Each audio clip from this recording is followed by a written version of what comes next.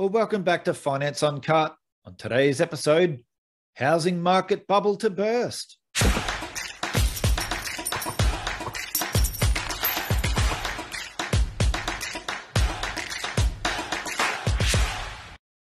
So I did this video in the middle of 2021 called Property Market Warning. I did it in a two-part video series. I'll put part one in the description below. I'll put a link in the description below if you haven't watched it. I recommend watching it. Some of the data might be slightly out of date and whatever, but the thesis is still the same. And before we get to this video, guys, if you do like this video, we would really appreciate it if you gave us a thumbs up and hit that like button. It really does help the algorithms and whatnot. So anyway, with that, let's get stuck into the video. And coming in from the Australian, the coming jump in Australian interest rates could be brutal. This article goes on and says that financial markets expect the RBA to raise the official cash rate around the middle of this year in 2022. And within 2 years, the financial markets are expecting 7 rate rises to be around 1.8%. And further out to 2025, so 3 years, they expect it to be 2.5%.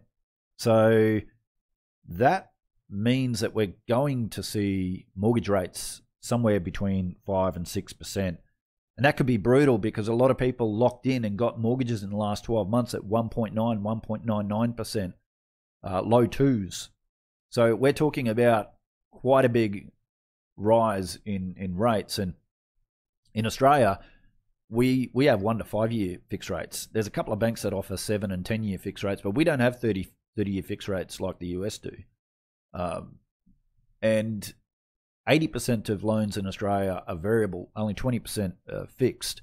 New Zealand, it's the other way around. It's about 80% that are fixed, 20% variable. So Australia, we're definitely we're going to feel the impacts of rising mortgage rates. That's for sure. And over the next 2 to 3 years, a lot of these people that locked in 2 and 3 year fixed rates at 1.89, 1.99%, they're going to be coming off to much, much higher rates, possibly, as I said, between 5 and 6%. Now, the article also mentions a quote from Shane Oliver, who's the chief economist at AMP Capital Markets, that household debt to income ratio today is about 3 to 4 times that of the late 1980s when we had higher interest rates.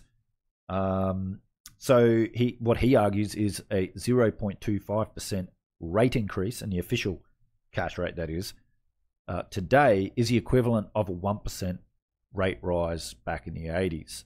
Now, here's a tweet from Stephen Koukoulas, and I've mentioned him in multiple videos before. He is a Keynesian economist. He's a former advisor to Labor governments, and he's been a forever property bull. Basically, the last 20 years, he's been a property bull. Even when the markets in different sectors did go down, so Perth and Darwin, Sydney and Melbourne, when they have gone down over the last, well, from 2014, we'll have a look at that in a sec. He's been saying, no, it's going to go up, property bull. He's now turned bearish. Interest rates are too low and will rise because so many mortgage holders are so far ahead in their repayments. The RBA will have to hike more than it otherwise would to get the effect of dampening demand and with that inflation pressure. So he's actually one that thinks that the RBA are going to raise rates a lot more than what the market is talking about. So he wrote this article, Interest Rates Are Too Low and Will Rise, which is right here. And we won't go through it because I really got so much information in this video that I need to share with you. So can't have a look at every article. But what I will do is I'll put a link in the description below. I recommend you guys have a read of it. So in this tweet, Tony Lacantro, who is a stockbroker, had a bet with Stephen Koukoulas on the property market. And he said, let me pay out the lost bet first, but 25% median price decline either in Sydney and Melbourne over 3 years, odds of 9 to 2, Stephen. I have to stand by my convictions. However, Mr. Koukoulas replied, mate, I have to say I'm more in your camp from here. Supply and demand dynamics are a big negative, as is the interest rate outlook. Through in a lift in publicly built and funded housing over the next 5 years, we could easily see minus 15%. So they had a bet that the housing market would, or Tony had a bet with him that the housing market would fall, I think around 25%.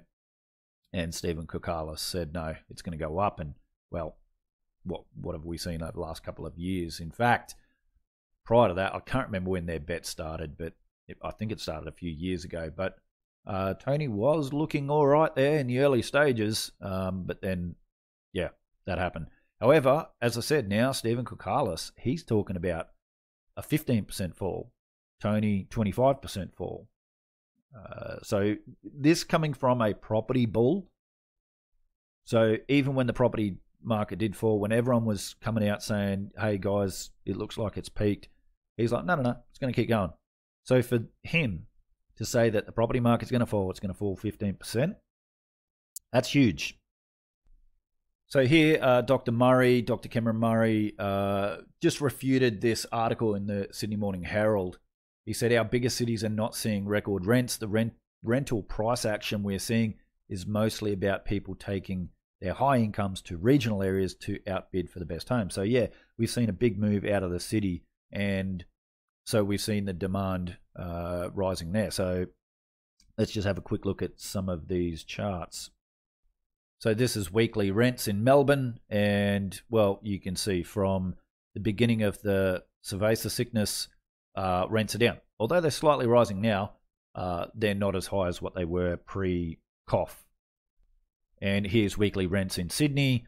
Yeah, they are rising, but once again, they're not back to their previous cerveza sickness highs, and definitely not back to their 2017-18 highs. And here from my buddy Tarek, since the 7th of January last year, US 30-year fixed mortgage rate has risen by 1.05% from 2.65% to 3.7%. Rates are now higher than where they were prior to the cough. US housing market will be one to watch going forward. And same thing here in Australia. So our 3, 4, 5-year fixed rates, as I said, you could get those rates at under 2%. Now it's over 3%. So from CNBC, mortgage rates jump again, causing headaches for home buyers. So you can see from this chart, yeah, 3.45. However, as Tarek said, it's now 3.7. And again, from my buddy Tarek, since the pandemic began, the Fed has been buying $40 billion a month in mortgage-backed securities to artificially suppress rates. They now own 25% of all outstanding mortgages. But now rates face the potential double whammy of QE ending and rising yields. Now he's linked a Mises article there. And the article is entitled, The Federal Reserve Keeps Buying Mortgages. Now, once again, we don't have time to go through this article in this video, but I'll put a link in the description. Once again, I highly recommend you guys read it. Some wonderful information for those of you who are homeowners and investors in the property market from some very smart people. Obviously, the Austrian School of Economics is the school that I align with, and this comes from the Mises website. Now, once again, from my buddy Tarek again, recently the total value of residential US property hit $38.3 trillion. This is 166% of GDP. Total value of Australia's residential property is $9.4 trillion. This is 470% of GDP. So Aussie property is worth 2.8 times as much as US property relative to GDP. Now, coming in from News Talk ZB, or ZB, ANZ predicts painful rise in interest rates. So this is New Zealand. So New Zealand's largest bank is predicting interest rates will have to rise much further than as previously forecast as central banks face an uphill battle to contain inflation, similar to Stephen Koukoulas. On Wednesday, ANZ said it now predicted that the benchmark official cash rate will rise to a peak of 3% over the next 15 months. That's just over a year away, up from the current 0.75%. Previously, ANZ had forecast that the official cash rate would peak at 2% in the current cycle. So there you have it. We've got New Zealand rates rising, Australian rates rising, US rates rising, UK, Canada, you name it. And also in New Zealand, house prices and volumes fall, chief concerned about law change. So this is the regulator tightening lending rules. And now there is a lot of concerns about house price volumes and house prices falling. And there's talk of APRA, our regulator here in Australia, also tightening lending on the banks. And one of the things that we're hearing is that debt to income ratios. So they're looking at putting in debt to income ratios of 6 times and maybe even lower. I believe the UK, and correct me if I'm wrong, someone fact check me and let me know in the comments below. I think the UK have a debt to income of 4 or 4.5 times. I think so. This is going to have a big impact on property price growth and property prices in general. And so if they do that, what does that mean for households? Well, the median household could only afford a $630,000 home, and that's with a 20% deposit. To afford a $1 million home in Australia, that's the debt to income ratio does be enforced by APRA of six times debt to income, then to afford a $1 million property, you're going to need 158% of median household income to do that. So yeah, it's very interesting times to see what happens, not just with interest rates, but also with regulators, prudential regulators regulating banks, bank credit. And here, interest rate hike could come as soon as March, says Fed's Brainard. And coming in from Reuters, Fed's Mester would back March rate hike to fight inflation. And the article goes on to say how she has seen how inflation hurts the poor and middle class. So this is the Cleveland Fed president. Also from Reuters, Fed's Bostic says 3 hikes. Fast balance sheet runoff needed for inflation fight.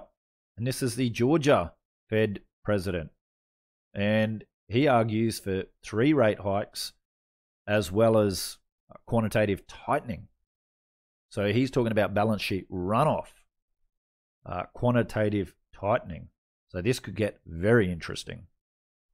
And Fed president, or the Philadelphia Fed president, Patrick Harker, also now sees 3 or 4 rate increases in 2022.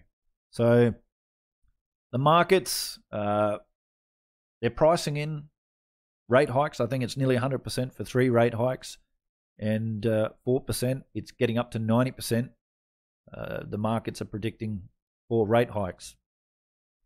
And here in this thread from Jim Bianco, he says, why was last week so epic? I believe the whole bond market finally realized that easy money is over. Quantitative tightening is coming. For weeks, many bond players argued this table was wrong. The Fed would go less than 4 hikes, no quantitative tightening, not after last week's FOMC minutes. And here you can see the target rate probabilities for March. And 64.1% chance of 25 to 50 basis point rate hike right there. And the latest chart, I've shared this before, 81.6% chance of 4 Fed rate hikes in 2022. And yes, we are seeing yields rise from short-term yields all the way out to the 30-year. And coming in here from Forex Live, the forecast for an imminent Bank of Canada rate hike getting more numerous. What's interesting, at the start of 2021, the Bank of Canada said no rate hikes until 2023. In June last year, the Fed's dot plot projected no rate hikes until 2023. Now, the Bank of Canada is expected to raise rates imminently, with the Fed tipped to follow in March. Meanwhile, in Australia, the RBA said, no, we're not doing nothing till 2024. And here's Stephen Koukoulas with his 2-minute take, which he does on Twitter. He says the RBA risks stuffing it up again. An interest rate hike is needed in February, with more hikes to follow. RBA needs to stop pretending inflation and wages don't lift for a couple of years. My 2-minute take, the labour market, inflation and interest rate pressures. Once again, this is huge from Stephen Koukoulas because he has been the opposite for as long as I've known him. So he's calling for a interest rate hike in February with more to follow. So he's thinking that the RBA are going to lift rates a lot further than what the market thinks. And if you needed any sign that we're at a market top, good old Jim Cramer, we must not panic. Remember what he said about Bear Stearns? What was it, a day or two before they collapsed? I've shared in other videos his stock picks and how red they are, how much they've fallen when he told people to buy. I mean, there's another one I'll save for a gold video that Jimbo says, and yeah. Anyway, I always say do the opposite of what Jim says, and you'll do fine. So he says we must not panic. Well, I'm not going to say go panic, but if this ain't a sign, yeah. And in the Australian Financial Review, housing crash, when it comes, will last for years. Now, those of you who have studied housing market crashes will know that markets, on average, crash just under 50%, and from peak to trough, it's almost 6 years. So yes, the property markets throughout history and around the world don't fall like stock markets. Okay, so in March 2020, we had a 32% fall in the stock market in 3 weeks? Very, very quickly. Housing doesn't happen like that. It takes quite a long time. And one of the perfect examples is Ireland. So here you can see a chart of Irish house prices, and when they peaked in 2007, they went down till 2013. So you can see close to 6 years from peak to trough for Ireland. Now, remember back then that central banks actually predicted a soft landing for housing. And then we saw housing in Ireland fall over 50% from its peak to trough over that time period.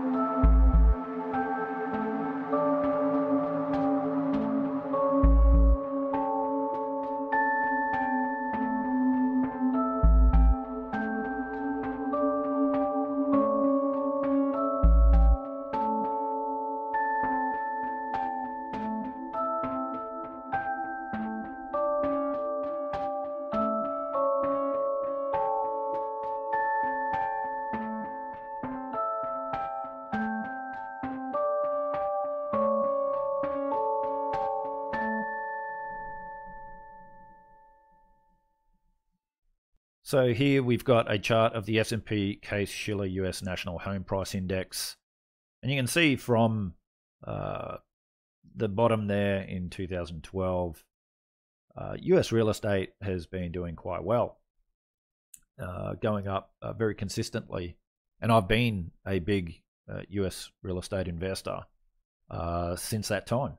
I got lucky and I put it down to luck. Definitely wasn't skill on my part, but I definitely got in at the bottom there and rode that wave up.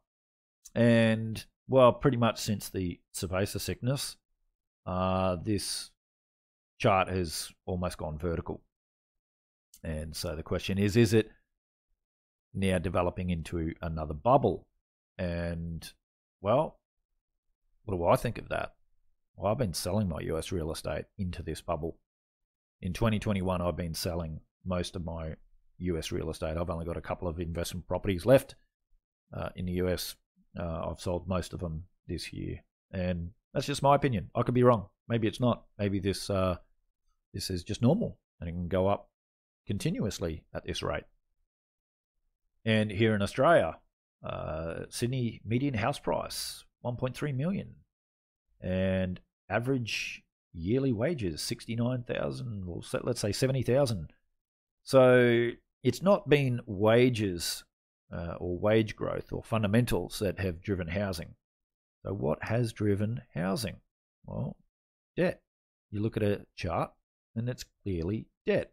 Now, have a look in 2018 there, 2017-18. Sydney house prices actually fell.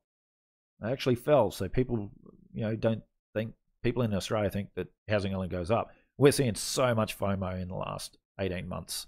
So much FOMO.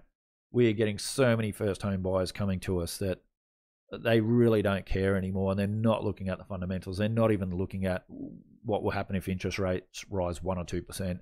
They are so scared. They need to get a house right now. They'll never get a house. So that's their attitude. That's been their attitude for the last 18 months, and that is concerning. And here's that time period. So this is that 17-18 period, 2018 period. Sorry, 2018-19 period leading up to the federal election. Sydney house prices fell 11% in 1 year. That's an annual change. And as I've shared so far in this video, housing market crashes or downturns don't happen very quickly. They take many, many years from peak to trough to fall. So you can see there, Melbourne, 10%. So a 10 to 11% fall in 1 year is quite a big fall.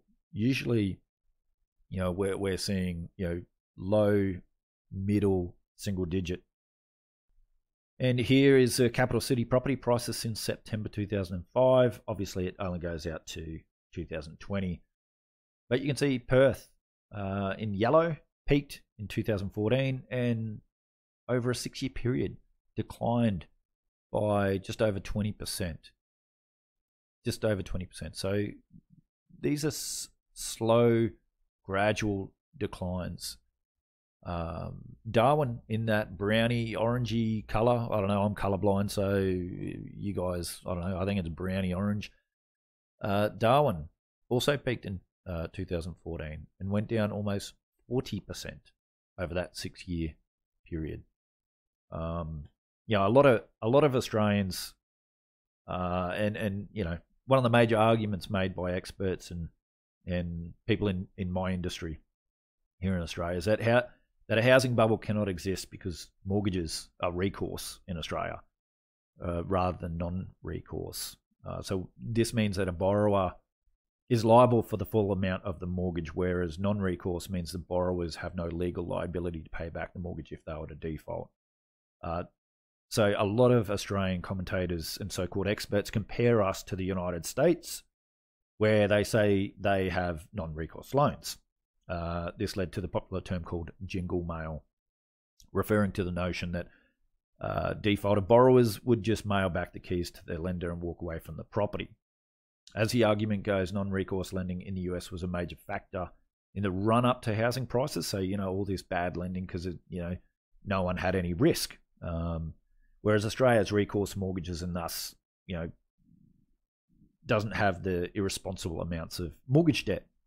However, there's only one small problem with this view. It's absolute nonsense. It's fake. It's not true. A study by 2 Federal Reserve economists debunks the notion that the US has non-recourse loans. Out of the 50 states and DC, 11 are non-recourse. All the remaining 39 states are recourse. On top of this, in some of the non-recourse states, the first mortgage may be non-recourse, but all preceding mortgages are recourse. Also, it often depends on the legalities and the judge's decisions as to whether a borrower is required to pay back the full value of the loan in a non-recourse state.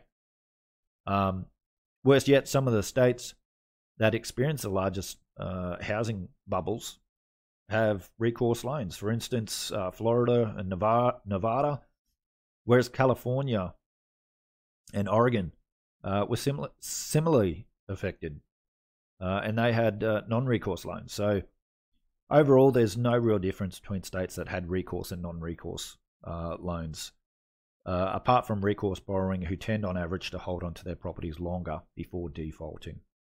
Now, one thing that they don't compare Australia to is Ireland. And Ireland, as you saw, experienced a colossal run-up in prices during the decade leading into their housing bust. And you know, what people don't, and one of the reasons they don't want to compare is because Ireland has recourse mortgages governed by really strict rules, even stricter than here in Australia. A non-payment in Ireland may even result in imprisonment. Now, I don't have any evidence that that happened. I don't think it was enforced, but that's what they have. That's their laws. We don't have that. So clearly, recourse mortgages did not prevent a bubble from forming in the housing market in Ireland. The idea that recourse mortgages enforces responsible and conservative behaviour just it cannot hold true. So for mine, moving forward, it is all about interest rates. Keep an eye on the bond market, keep an eye on interest rates. This is where it's all at. And obviously now it is implied that the Fed funds rate is likely to go up 100 basis points this year. And I had to share this chart, long-term interest rates back to 1790, having a look at the interest rate cycle. So feel free to pause the video and just have a really good look at this. I thought it's very interesting, and pretty much have a look at where we are now. So this is a fantastic chart, and look, once again, just pause the video and just read this out. I'm not going to go through it. I don't have time, but this is very, very interesting. Phase 1 and phase 2 of long-term interest rates.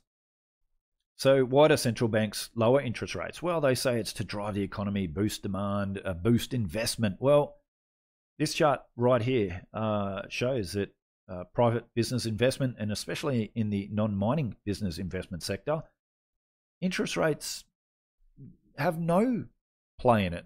They don't play a part in increasing business investment. And it's done nothing for productivity growth either. In fact, you know, you could argue that it actually harms productivity growth.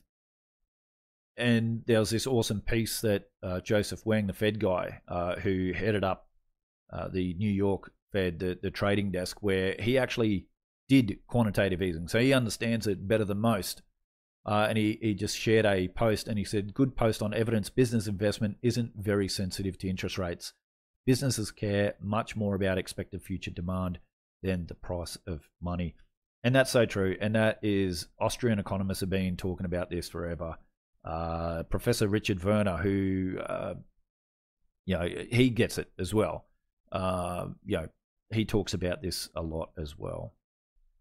So those of you might know that a study was done, modeled by the RBA, and they actually said that interest rate changes, not supply, is the key for house prices.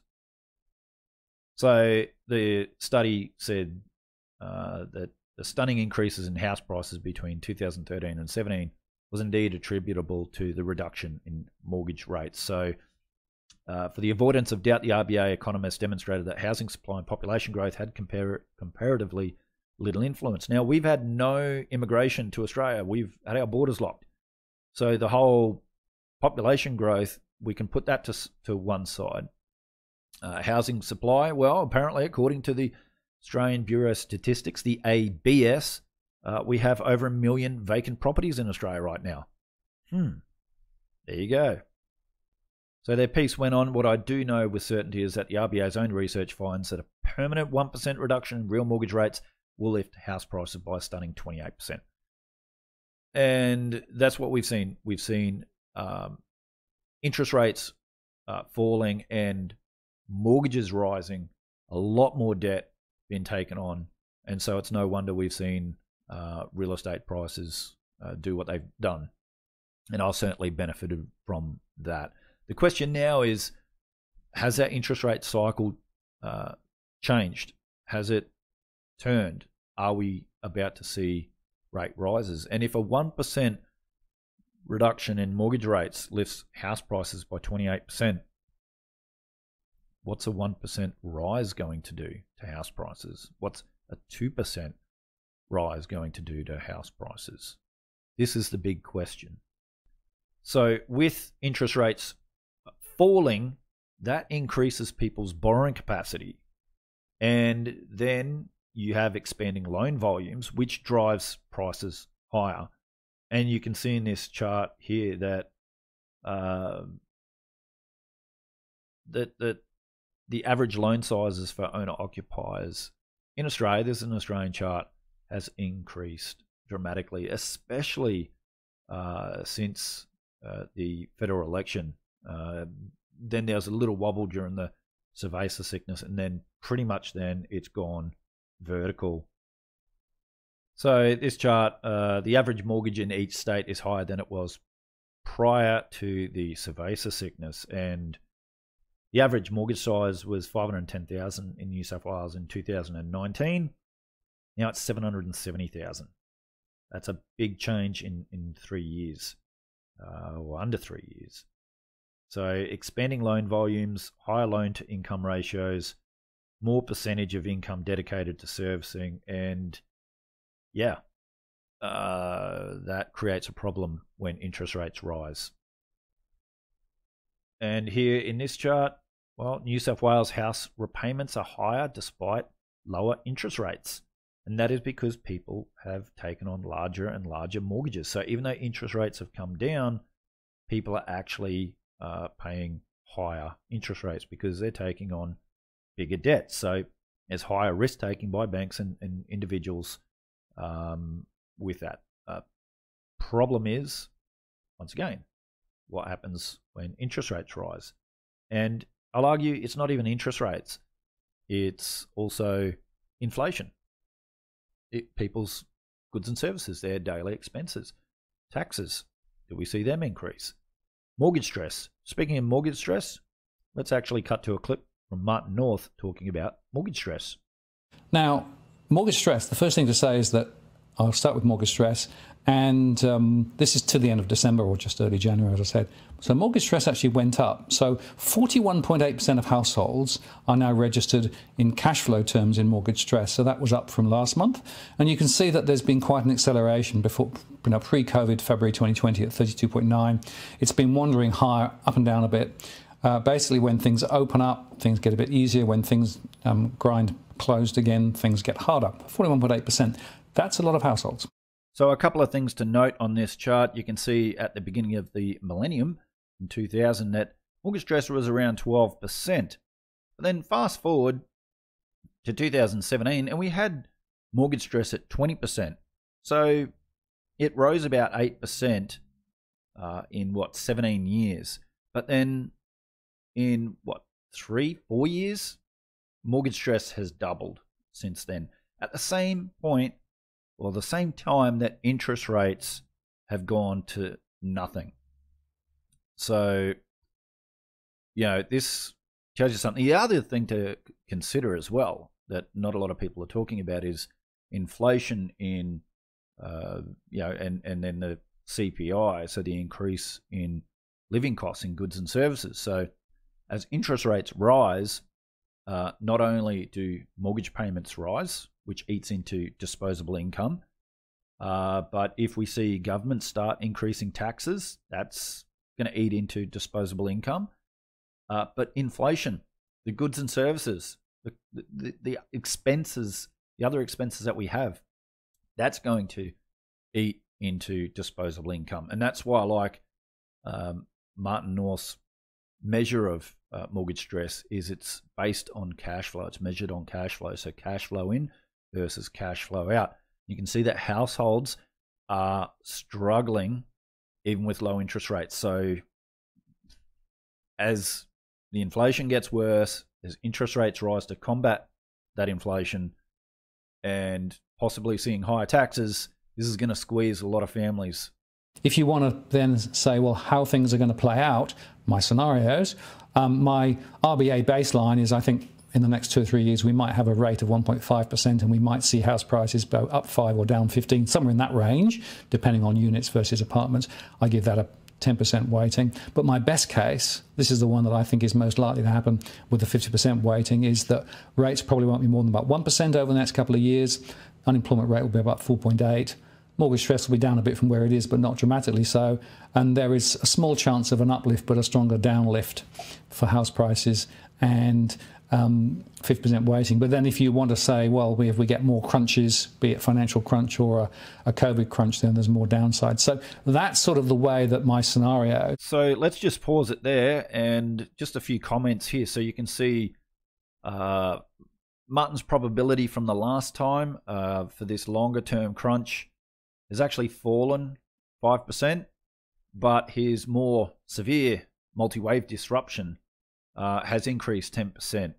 So if you actually add these possibilities or probabilities up, 50, 75%, 85%. So in Martin's opinion, using his models and data, he has an 85% probability that house prices over the next, remember this is 24 to 36 months, so 2 to 3 years, house prices from here, from December, have a chance to either go up 10% all the way down to a 45% fall. So that's his 85% chance or probability that that's where properties move over the next 2 to 3 years. And Martin certainly had a reputation of being a property bear, but I think that's a little unfair. He just reports whatever the numbers come out at. That's his data. So in this chart, you can see the new loan commitments, total housing, and you can see from the Cerveza sickness, it basically goes vertical. You go back, have a look at the chart. It goes up and down a little bit, but slowly rises, but it's gone vertical, and that's not sustainable. Now, it started to roll off, but it's November just jumped back up. So in owner-occupied numbers, 7.6% rise month on month for owner-occupiers. Investors jumped 3.8%. For owner-occupiers, it's 17.2% year on year. In investors, it's 86.9%. 86.9%. This is the thing. FOMO has kicked in. You got the first home buyers that jumped in big time. Now, they've drifted off a little bit. They have stabilized a little bit. Investors have jumped in. Yeah, so it's not sustainable in my eyes. There's so much emotion happening right now in the market, and all the tailwinds I think are blowing out, and we're about to enter all the headwinds. So here's the first home buyers. You can see that they went vertical with all the government stimulus packages and offerings that had to first home buyers. And I've said in other videos that first home buyers could have gone from having no deposit to potentially up to $80,000 deposit there. Now, just in November, it did slightly tick up, so that fall has stopped briefly. But yeah, it's overall it's not looking good for first home buyers. Now, remember, banks do have a lot of vested interest in property prices continuing to rise because their balance sheet is highly leveraged against residential mortgages compared to just about every other country in the world. Now, here's a really interesting chart, and I'm pretty sure I got this from economist Lindsay David. And you can see the red arrows. So red arrows mean interest rate increases. Green arrows mean interest rate decrease. So this is when the RBA either increased or decreased rates. Now, you can see just before the global financial crisis, the RBA raised rates. And by the way, the lines, so that's the ABS, APM, Residex, and CoreLogic. So all together, that's, they measure house prices. So when the RBA raised rates, we saw housing prices fall. Then they cut big time during the GFC. Also added, doubled the first home buyer grant for first home buyers, and we saw the spike in that first home buyer chart that we looked at before, back then in 2008-9. And then we saw house prices rise. And then in 2009, the RBA started raising rates and housing prices started to fall again. And then at the beginning of 2012, then the RBA just went cut. Saw property prices rise, and, well, we've only had interest rate cuts since then. In fact, Philip Lowe, our current governor of the RBA, even when he was deputy, so as the governor and deputy governor, he's never been there when the Reserve Bank had raised rates. His whole time there as both governor and reserve governor or deputy governor, he's only presided over rate cuts. So if he starts raising rates, it'll be the first time in his tenure to do so. Obviously, that 2018 period leading up to the federal election, we saw house prices fall, and that was without high unemployment, without raising rates, without everything going on. So if they could fall 10% in 1 year, 10, 11% in 1 year, imagine what they could do with rising interest rates and unemployment and everything else going on. A sick economy. So, it's going to be very interesting for house prices. So, let's wrap this up. What do I think the RBA is going to do? What do I think is going to happen to house prices? Well, I'll finish with this chart. So this is a combined real money leverage accounts, Aussie net shorts, close to extremes. So asset managers, institutional investors, leverage funds, they are short the Aussie dollar. Now, it's surprising to see the Aussie just below 72 US cents. Although it does remind me around that 2018 period where both asset managers and leverage funds were short. That seems to be where it is right now. And so from what I'm hearing out of the RBA is they want the Fed to raise rates. They want New Zealand to raise rates. They want Canada. They want the UK. They want to be the last ones to the party in raising rates. And with that, they expect that the Aussie will fall. And that's probably why these asset managers, institutional investors and leverage funds are shorting the Aussie, because they also think the RBA is going to be the last one to the party. And therefore, we'll see investors moving in to chase those higher yields, those higher government bond yields. And so we could see a lower Aussie dollar. And if we do have a crash and a liquidity event, then we could see what happened in March last year, where it fell down to just under 57 US cents. Now, I've shared in other videos Brent Johnson's dollar milkshake theory. He thinks the Aussie's going below 40. I don't know if it's going that low, but I definitely see it going down to 50 again if everything plays out. And that's why I'm sitting on a portion of my portfolio in US dollars. So, however, a lower Aussie dollar will definitely be, maybe attract some international investors back into Australia. I don't know, maybe. I mean, Australia has definitely done a lot of reputation damage over the last 18 months or so, and I won't go into that. So whether people want to come here, whether they want to invest, whether they want to bring capital here is a whole nother question. So, yeah, I think the RBA are going to be the last ones to the party. I do agree with that. I think New Zealand, they've shown that they've already raised rates twice. The UK have raised.